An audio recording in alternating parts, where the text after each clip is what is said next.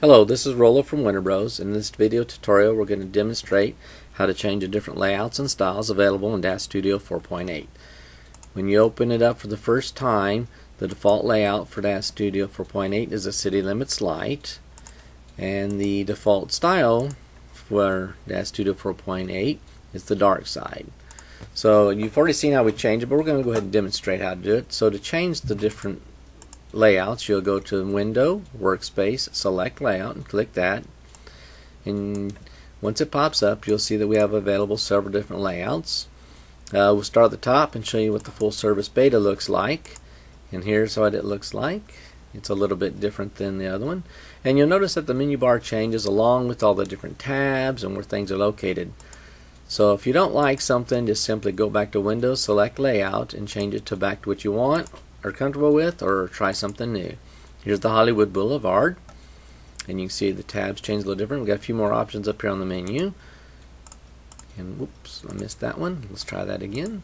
We will go now to the self-serve, which is kind of akin to the old DAZ Studio 2 days, which a lot of people might be more comfortable with, and that's fine. Everybody should work in an environment that suits their requirements. We'll go to the city limits, which is really close to the city limits light. And in a lot of video tutorials I've seen, it seems like the city limits seems to be the preferred for the high level video and 3D work. And we'll see what this 3D bridge type looks like. And that's all the layouts are available. So since we are going to use, in our video tutorials, we're going to be using the default, which is city limits light. We'll go ahead and go back there before we show you the different styles. So to change the styles, you'll go on the main menu to Window, Style, select Style, and you'll see we have three available. We defaulted to the dark side, which is already on the screen. So now we'll see what the highway looks like, and there it is.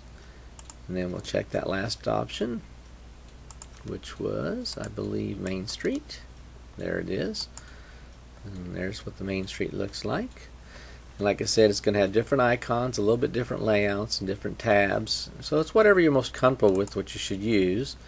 Like I said, for our tutorials, we're going to stick to the defaults that loaded with DAZ Studio 4.8, which would have been for the workspace layout, it was going to be city limits light, and for the style, it was going to be the dark side.